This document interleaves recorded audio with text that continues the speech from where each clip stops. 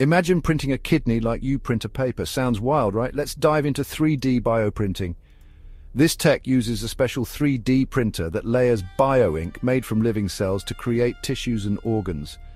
Imagine a printer swapping plastic for cells. Cool, huh? Step 1.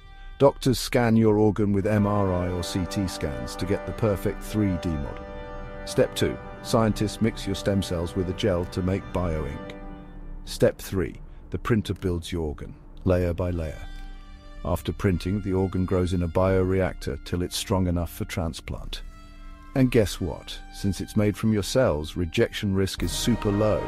We're already printing skin, cartilage, and mini kidneys for tests. Full organs like hearts and lungs are next. Imagine no more organ shortages and less animal testing. Challenges? Yep, keeping cells alive and making complex organs work is tricky. But in the next 10, 20 years, printed organs could be saving lives.